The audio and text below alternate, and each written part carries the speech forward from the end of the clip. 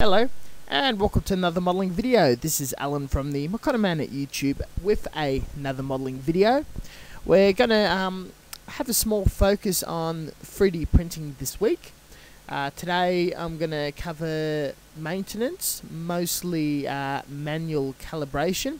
Now this is not a tutorial in any way. I'm going to be asking you to refer to any official manuals and proper self-help locations online, such as forums and discussion groups to your particular 3D printer, and each are a bit different, but this is more of a confidence boosting activity and what I've learned fumbling around with my printer as a beginner.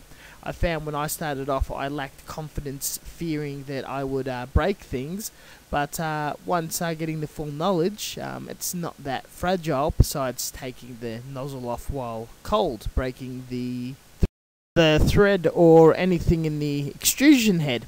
Now a lot of parts in a 3D printer are also replaceable at a cost, as some of them are customizable and all open source for personal repair.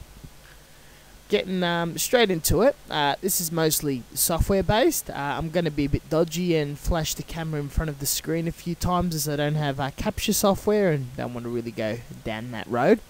In the print settings, we've got a calibration screen. A quick breakdown: you've got an up-down button. Once you've got the bed to a level that you're happy, that's very close to the nozzle, you set that height. And the 9 buttons below is the different positions that the nozzle will sit over.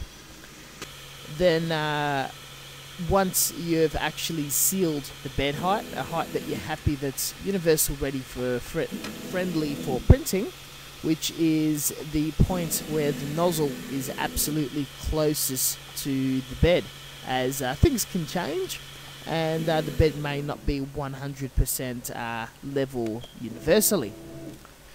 At that point you seal it, and you can't really adjust the height anymore, and you've got the 9 buttons that takes the nozzle into the 9 different positions. Now, measuring between the bed and the nozzle, you want a distance of 2 microns. A micron is 0.1 of a millimeter. We want 2 microns, and the best measuring tool for this is a piece of paper. A piece of paper is 1 micron, folded in half is 2 micron. We're happy to have between 2 and 3 microns between the bed and the nozzle head, so it's not too close and there's no risk of the bed slamming into the nozzle, which will seal it and you'll need to clean it, referring back to my tutorial. The point where the nozzle's close to the bed is where you want to set the height, which is the set limit button.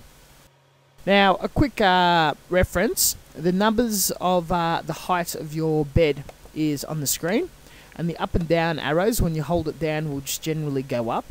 When you tap it, it will go up in amounts of roughly 1 micron.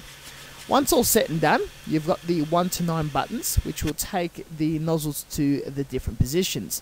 At this stage, using the up and down arrow will no longer control the bed.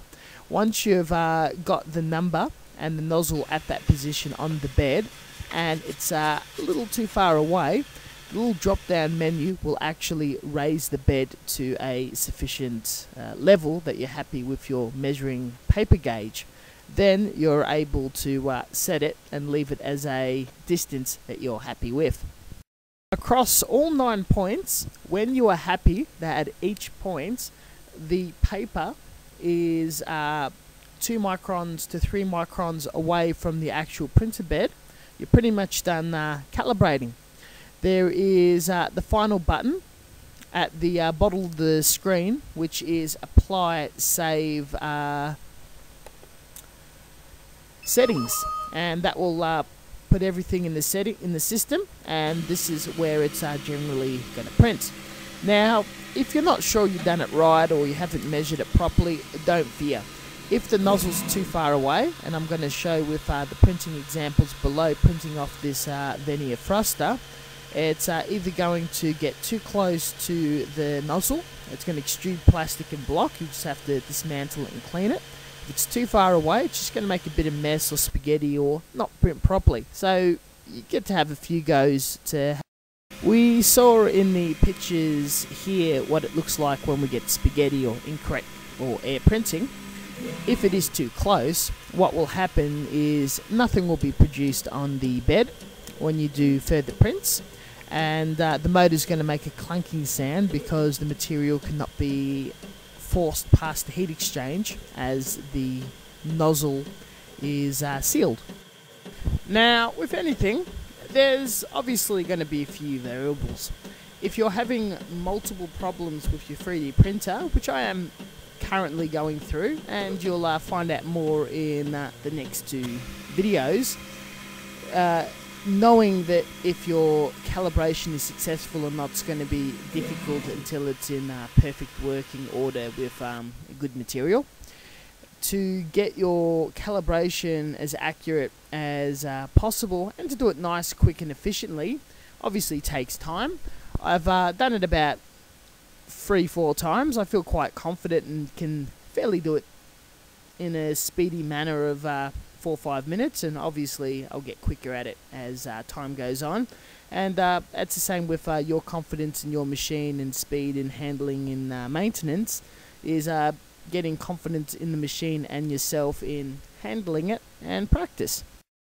Thank you very much for watching, and as always, until next time, just make sure, the most important part, read the manual of your machine, and if you are having problems, I'm not exactly the best help via comments or private message.